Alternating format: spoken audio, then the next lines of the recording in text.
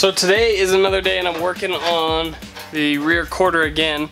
And I have this piece trimmed down, and I trimmed it down to the same size as the piece I cut off, and I thought it was gonna work and everything. And I don't know if this is my fault for doing something wrong, or if it's just cheap Chinese manufactured steel where it's a little bit off. But basically this to here, so if I line up this part, this is the fender around the wheel, if I line up this corner, then this comes up short on the quarter panel. There's like a gap that needs to be filled. Even though this right here isn't tucking up against the other panel right away, so you would think that it would need to be cut shorter, but then that would shorten the overall length even more and make the problem even worse. So what I'm gonna do, luckily these are cheap, so if I completely screw it up, it's not the complete end of the world, but I'm gonna cut it in half, weld each section onto the car, because then I can, weld both sides on, and luckily there's no like big body lines or anything on this. It's just a simple rounded panel. And I can take another piece of steel and weld it in the strip in the center, however wide it needs to be. So yeah, that is my best option, I think, right now.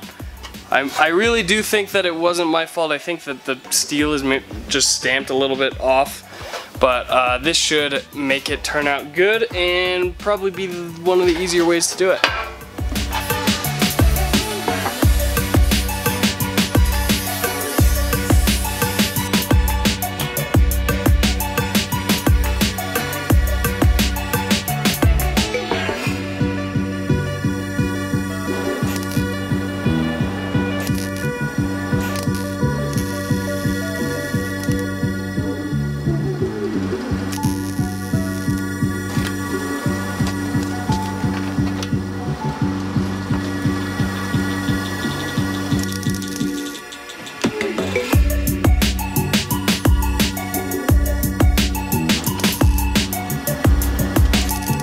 So here it is all welded up and put on there. This piece down here isn't welded up yet, but all this is. You can see if this is actually tied on there, fits nice. Now it doesn't fit perfect around here, but that's just because the steel isn't formed right. The shape should taper in a little bit. That should be covered by the bumper, so it shouldn't matter, but if it doesn't, then a little bit of hammer and dolly work should tap it back in. But yeah, there it is. It's a nice clean line all the way across. I was having issues with the welder, which I fixed doing the last job, but they're fixed, so it's welding a lot nicer now. Yeah, this line lines up nicely. Pull the ground clip off there. And the corner there is nice and perfect. I'll just have to tap in that inner fender piece right there because those aren't bent fully. Yeah, looks pretty good. I am quite happy with it. Get rid of a bunch of rust.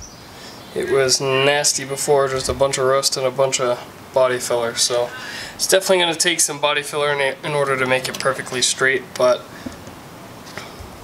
this is definitely a million times better than it was before, and at least it's steel now.